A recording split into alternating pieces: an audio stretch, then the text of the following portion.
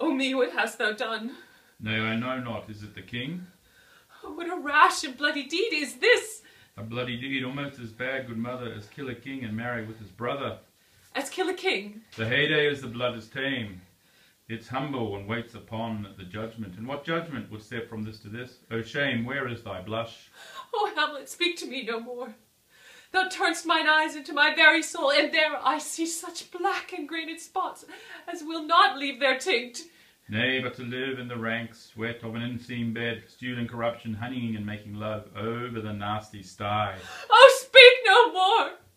These words like daggers enter into mine ears. No more, sweet Hamlet. The king of shreds and patches, what would your gracious figure?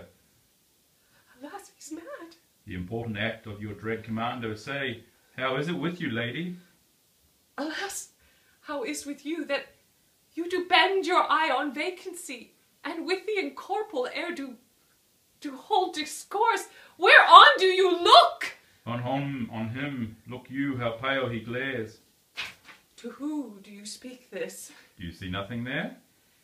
Nothing at all, yet all that is I see. Nor did you nothing hear? No, nothing but ourselves.